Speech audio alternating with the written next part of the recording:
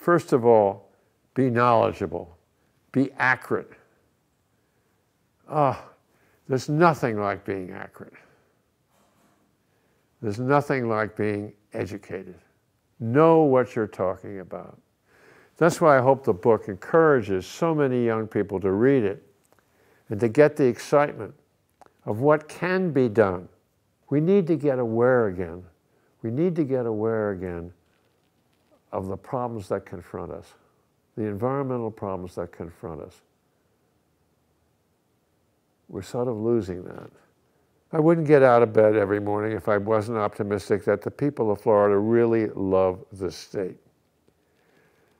And as we go into the next election cycle, it's up to us to show that we have candidates who really care, both Republican and Democrat.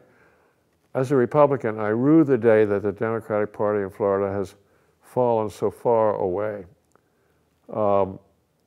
in importance, because we desperately need a two-party system to have some more balance in Tallahassee.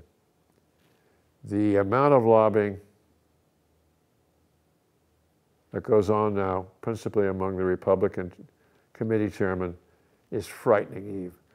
I wish, when I met with Walt Disney in my little office in Tallahassee, that his dream of moving the capital to Orlando had been achieved.